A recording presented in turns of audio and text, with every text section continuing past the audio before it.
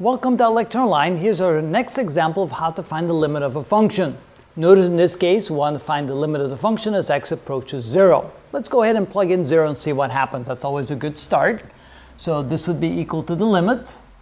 Oh, no, actually, what we should do is simply plug in the value for x. So let's say that this is equal to the square root of 0 squared plus 4 minus 2 all divided by 0 squared, which is equal to, well, that would be the square root of 2, which is 2 minus 2 divided by 0, which is 0 over 0, which is, of course, not defined.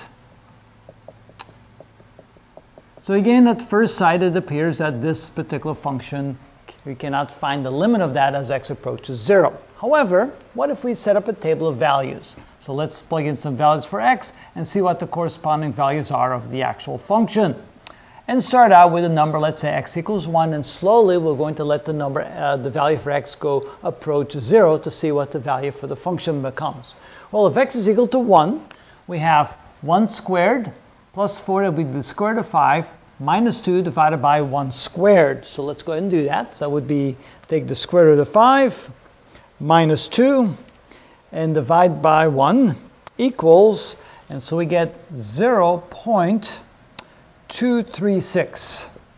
All right, now let's x equals 0.5. So when x becomes 0.5, we plug in 0.5 there. So we get 0.5 squared plus 4.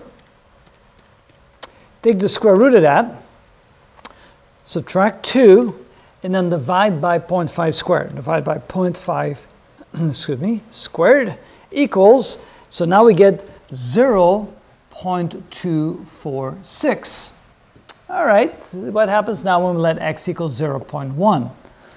So now we have 0.1 squared plus 4, take the square root, subtract 2, and divide by 0.1 squared equals, and now we get the value 0.2498. It's beginning to look like the function approaches 0.25 as x approaches 0. If that's the case, of course, there would be a limit. Now let's let x become 0.01 and see what happens. So that becomes 0.01 squared plus 4.